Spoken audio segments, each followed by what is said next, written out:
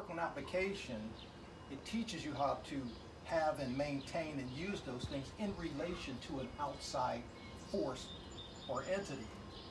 So if all you do is form, you know how to maintain your balance, and you may be able to maintain it very well. Lift your leg up really high and be very steady when you kick, and do this, and you can go down very low, and all of those things, and that's your own, within a bubble, so to speak, development. But when someone comes along and they shove you, if you have not practiced with an outside force, then you won't have the nuances in order to adjust in real time to outside forces. It's very important.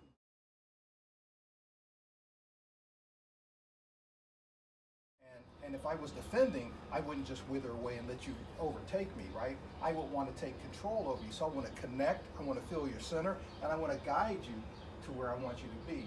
So there's a term in Tai Chi that's used, steel wrapped in cotton is what you feel. It's soft, but yet solid, right? So you'll feel some initial give, kind of, right? And then you'll hit a point where you say, man, this, you know, it feels unmovable, like a mountain, right? You feel unmovable. And the more they push, the more they just feel like, man, I'm just doing nothing. And then the mountain starts to move, right? And it redirects you. And then the mountain...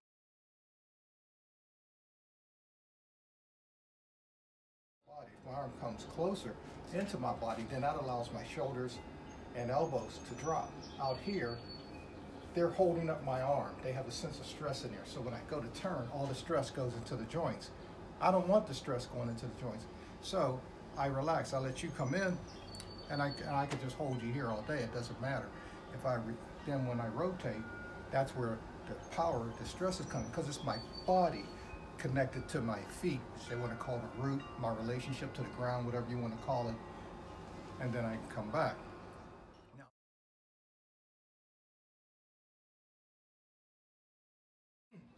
Push doesn't start here, disconnected.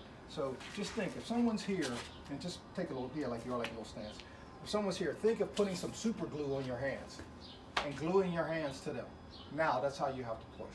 So you have to beat it. So now, everything you do has to be from the waist down. This, you know, you don't have this momentum here to come here and to shove out. You can't do that. Because you just stick your hands, put them where you want to, or where, whatever. Your hands are there. Now you put your body in the position that you need to be in.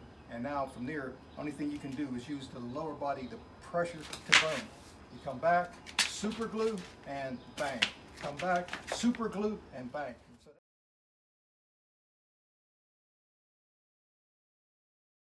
it doesn't do me any good to create pressure and push up and then do this, because that energy's been exhausted already. I exhausted it, and then I'm doing this.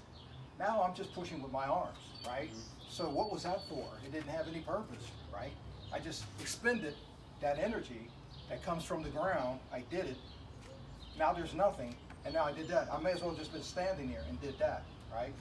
So you don't actually create that pressure or that pressing into the ground until you're touching someone. We touch and then we go. We make contact, we feel their center. Once we know what we have, we go, right? So, so if I'm here and I come in, see, I'm not pressing yet. Excuse me, I'm not pressing yet. But my hands are on you now, I've touched. So now the pressure from my leg starts to, my foot against the ground goes. And it moves this all in one. It's all together. Pressing, as I press, you go. Excuse me, because it's coming all at once. Here. Right?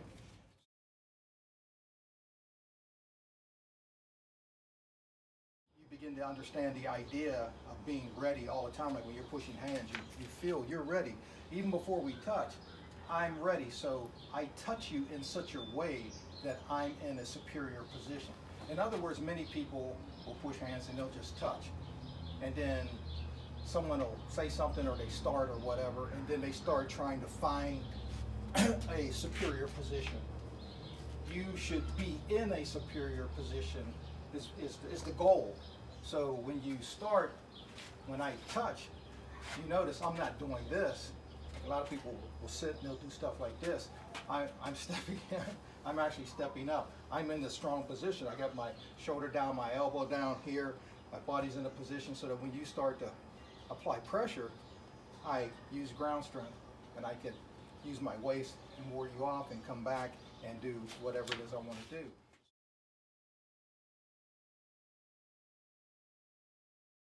As soon as he goes to push, as soon as he goes to attack, I take it away. I don't wait until he pushes here and I'm here, right? I'm all jammed up. Now if you got jammed up, you could get unjammed by doing that, of course. But why get jammed up first? Take it away before he builds his head of steam up, right? So when I come here, he gets ready to push and I take it as soon as he starts, I take it away and go right here. So he's helping me with this part. You're going to help me because when you push, see, you're helping me. Yeah. And if you decide to stop it in the middle, then I come back and do that.